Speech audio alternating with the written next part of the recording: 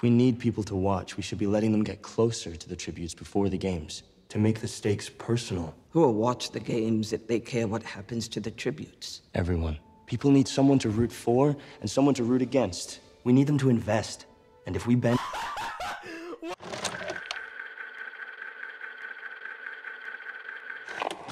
The Ballad of Songbirds and Snakes returns us to the world of the Hunger Games, but this time 64 years earlier and through the opposite lens. This time our hero is Coriolanus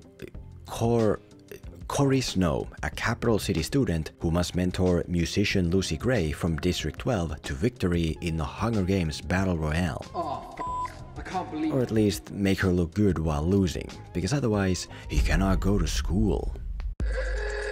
And the best way to sum up this movie is to borrow the words of the late great Immortan Joe, mediocre, which is weird because there's some really good stuff here, like the main relationship between Snow and Lucy. Two people born to be apart are forced to bond together for a situation where they need each other. But is their bond real? Do they care about each other or only themselves? Are they in a hunger game of betrayal and manipulation of their own? After everything I've done for you! Very cool as well as timely. And that's not weird, since the screenwriters here are very talented. And though I've never read the books, when an author comes up with lines like this, Snow lands on top. I'm pretty sure that author is talented as well. So on that front, oh, never mind, I hate these writers. No wonder this movie is so forgettable. For real though, there's nothing strikingly wrong with this movie, which is why I initially thought it would be too difficult to cover. So we might consider your inspired ideas. No thanks. Please? No thanks. Especially compared to my last couple of videos. But for some reason, it just failed to make an impact, like a bucket of water in the ocean. It did alright, but not really when you compare it to the franchise and to other similar franchise returns that did make a splash relative to their size. So what then is the issue? Well, I'd argue it's that there's a new toxic phrase that Hollywood has yet to learn. Go mid, go broke. That's what this movie is, mediocre, which in today's world of entertainment is no longer enough to buy interest. And that mediocrity is born from the fact that it's a franchise movie. Whereas before, sequels and prequels were Hollywood steroids, now they've gone bad and started to harm the user. Or to try some prosy writing myself, the key problems with the Ballad of Songbirds and Snakes and other franchise movies like it are essentially these. It sits by a fireplace that doesn't produce warmth. It stands on the shoulders of a giant that has vanished into the fog of time. It races down a track that loops around. That's why this movie failed to make an impact. And because for a change I'd like a challenge, in this video I'll go through this movie and explain further to try to convince you to agree. Here's why Hollywood franchise movies today often fail.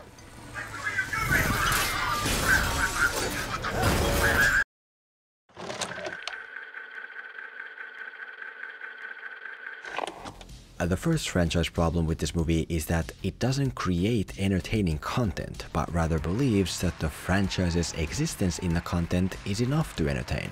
As a good example of what I mean, look at the beginning, where for a long time, nothing is done. In a flashback opening, two kids are running around in a war-torn capital city. They toss a trash can at a dog. They see a guy preparing a gourmet meal. And then they go home to hear that the head of their family, who we never met, has passed. That's it.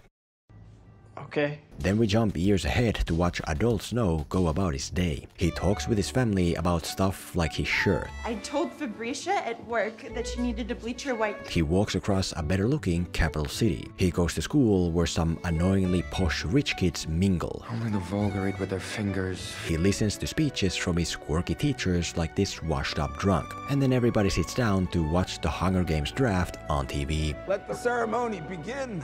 And at this point, let's pause for a moment to look at the content during these opening 13 minutes. What is there to be entertained by? Well, mostly the fact that it's the Hunger Games. You know, these are the dark days that I guess you've heard about in the other movies. This guy is the guy who I guess is some guy in the other movies. This is the capital city you know from the other movies. This is the school and the students. Oh, and look at this. This is the Hunger Games draft. You know, the Hunger Games. District 1. goes to Livia Cardew.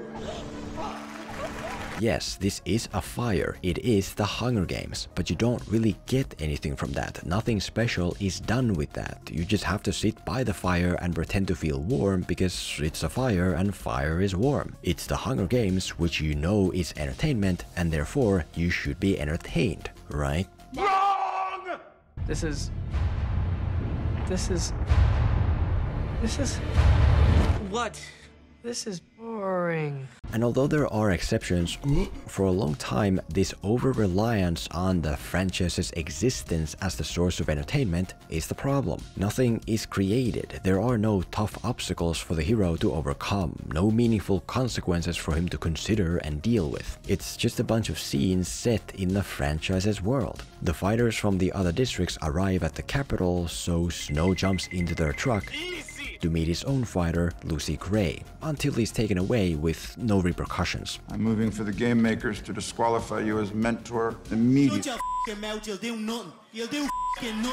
Snow comes to give Lucy food when suddenly his douchebag schoolmate, who we don't know or like, is killed by her fighter, who we also don't know. Then Snow goes to meet his quirky teacher and has to watch another lying schoolmate put her hand into a tank of snakes and be given antivenom. Then Snow goes to give Lucy rat poison to cheat with, by just taking the poison from home and giving it to her. That's all. Nothing is done with that. He doesn't have to avoid guards to get the poison to her, doesn't have to worry about the ramifications of helping her because so far there have been none. Oh, and look, when they go check out the Hunger Games arena, there's a bombing by the rebels. You know, the rebels who aren't really in the movie but somehow blow the place up anyway. And so then Snow gets pinned down by a rock and Lucy stays to lift it up with her bare hands, and that's it. Wow, what a scene. How did the filmmakers come up with this? Yes! Hell yeah!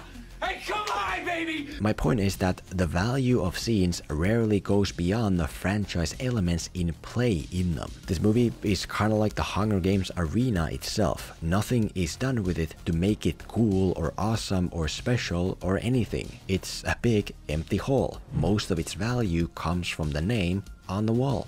And I'm sorry, Hollywood, but that doesn't work anymore. Revisiting the past is so common nowadays that the act itself no longer carries value. Yes, it can still be enough to get by, but at this point it's a game of diminishing returns. Even with the most valuable IP, you must still create special entertainment from it, not rely on the illusion of entertainment coming with it.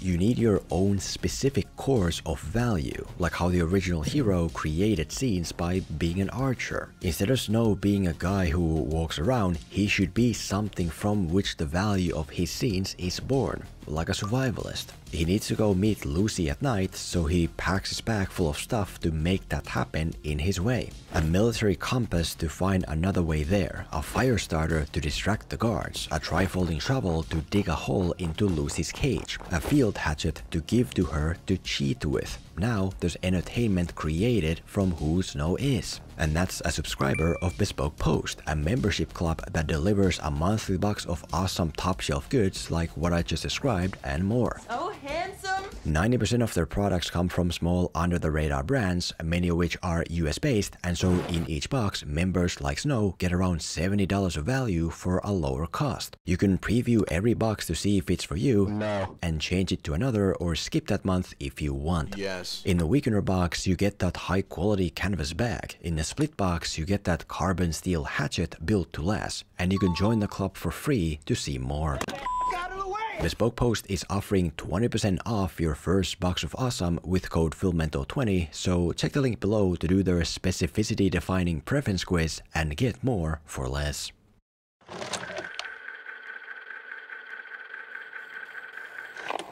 The second franchise issue with this movie is that it doesn't make the audience invest in what happens, but rather relies on the audience already being invested in the franchise. When it's time for the fighters to begin the battle royale, a lot of the central context is still missing, like the stakes. Why is it so important for us to see Lucy survive? What awaits her back home that's so crucial for her to return to over everyone else? I don't know, we didn't see anything of her home or life except for the draft on TV. But that home is District 12, which I think is the home of the original heroes, so of course we should root for her. You make it home now. Survive!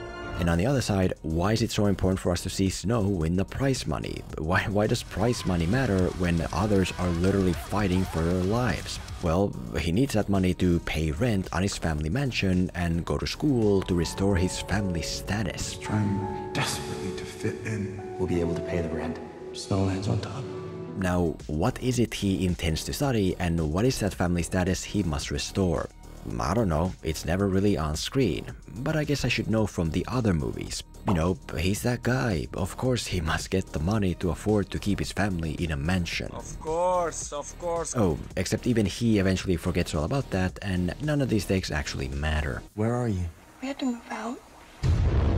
Oops, I forgot. And maybe so far this feels like nitpicking, but in this way, a lot of what's needed to fully invest in this experience is not present. The movie has been built on the shoulders of a giant, the earlier movies, that you cannot see from where this movie stands, which limits the size of its potential audience. What on earth is going on? The main source of character conflict is the rift between districts. Oh, it's very powerful to see Snow and Lucy bond together because they're from different districts and thus should hate each other. She's district. She knows we hate her and she wants us dead. Except I have no idea why. I've never seen any prejudiced hostility or scuffles or fear between everyday people of the capital and the districts. And based on what I see, everyday people seem to like each other just fine. I mean, sure, the capital has police in the districts to oppress them, but I don't really know why, because they don't seem to do anything except when there's a murder. A peacekeeper and 2 mine bosses were shot dead. FBI, open up! Like, what's their ultimate reason for being there? To steal the district's resources for the capital and its citizens or something? I don't know, maybe I'm just supposed to know. And even with the police, they're everywhere. It doesn't seem to be a case of the capital versus the districts, but more so the government versus the people. Where's the context for the conflict between everyday non-government people? Here to help you. I say we all kill him. I'm in. What? No! Well, maybe it's the war. You know, the war between the capital and the districts, which made the capital create the Hunger Games. There's the conflict. Understandable. Except again, what war? I've never seen a border crossing war. I've never seen a clear reason for war. I've never seen the effect of the Hunger Games on normal people. I haven't really seen any rebellion. I have no tangible evidence of any of it. All I see is an explosion at the 40-minute mark by a non-existent perpetrator destroying the arena where children are forced to hurt each other, which sounds like reason enough for anyone to have done it. But I guess all this war and rebel and conflict stuff is in the other movies, so okie dokie. What happened? It was a rebel bombing. The rebels released a message. They said they wanted to tear down the symbol of the Hunger Games on them. Even with the Battle Royale, so much is missing. The fighters, for instance, get almost zero development, so most of it's just empty and confusing. How does this one woman suddenly become a mob boss willing to kill a little girl like it's doing the laundry? This should be easy. Why does she seem to hate Lucy, who she's almost never interacted with? You mind if I take this one? Not a chance. Why don't they all just like not kill each other? What happens then? How do we know that winning matters when there's no past winner character in the movie to show that the winner actually survives? Oh, and why the hell is there a little girl in this battle arena? How did she get drafted? How's the drafting even work? As the first round pick, District 8 is proud to select this 9-year-old girl who will most likely be f***ing useless. I don't know, I guess I'm just supposed to know. Why build stuff like proper jealousy between characters in this movie when you can just not do the work and rely on the audience already knowing that? That there's always jealousy toward the popular Hunger Games fighter or something. Yeah, Lucy gets these donations for the game and you're supposed to just know it's a lot, even though so far there's no relativity shown with prices or other fighters' donations. Yeah, the donations can be used to send stuff to the fighters, except all that's sent is water that usually doesn't even arrive. Whatever, you know all this stuff from the other movies, so you are invested in it. No, I'm sorry, but no. It's okay to build upon the past, but not everything can depend on the past. What's the point of standing on a giant if the giant's height cannot be seen from where you stand? Why make a movie that new or casual audiences cannot get fully into? Even in a franchise movie, the context for why to invest in that movie must exist in the movie.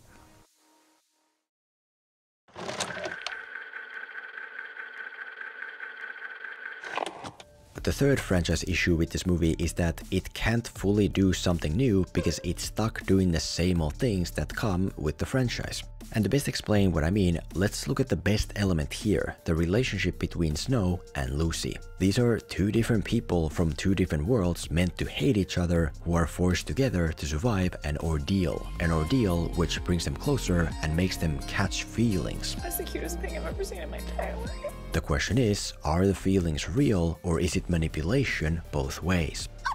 Are they in fact in a hunger game of their own where only one can survive and where one must be willing to do anything to survive? That's really good. The last portion of the movie is really good. Lucy Gray! I said, are you trying to kill me? There's only one problem. This really good element is not able to shine because it's a Hunger Games movie and thus must drive around the same Hunger Games track. Oh my god! Oh my god!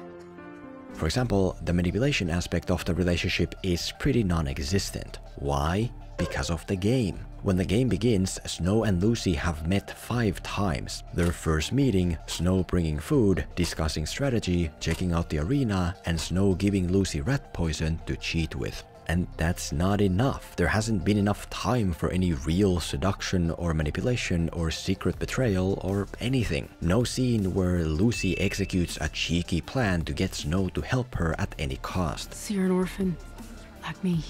No scene where Snow secretly gets rid of Lucy's nice friend so that he doesn't weigh her down. Are you gonna share everything that I give you with Jessup? No scene where Snow puts himself in real danger because he's so desperate to help Lucy. No moment at all where we could get fully into the question of are they just using each other or not. No, everything's on random express mode. Lucy Gray. Lucy's friend was bitten earlier by some rodent and then he gets rabies and dies when it's convenient for everyone. Of water, send him a drone. Scare him. Yes. Snow does some pretty easy and conveniently unfolding stuff to help Lucy, and with no indication he'll get in real trouble. Lucy leans in to kiss Snow, which doesn't change anything because he already brought the rat poison to help her cheat anyway. You know, because in the next scene the game has to already start, so we gotta get going.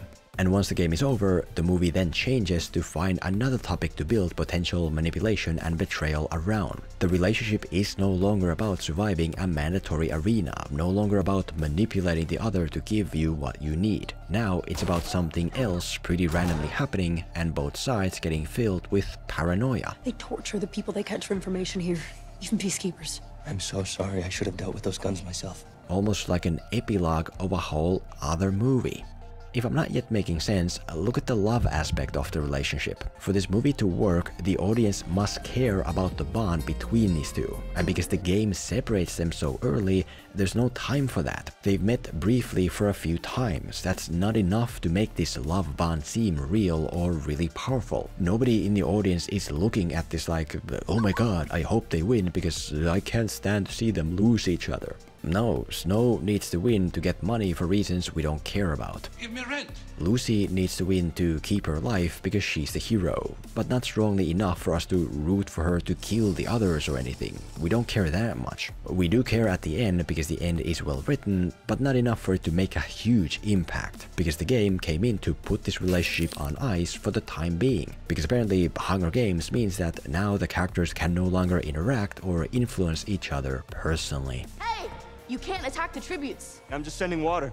Wow. What an amazing day. My main point here is this. The crux of a franchise cannot come in the way of what the new edition wants to do. A racing movie needs racing, but not necessarily the same track. A Jurassic Park movie needs dinosaurs, but not necessarily an amusement park. A Hunger Games movie needs some form of a battle royale, but not for it to begin in an arena in the beginning of the second act. If what you're doing is interesting, nobody in the audience will be like, why hasn't the battle arena started yet?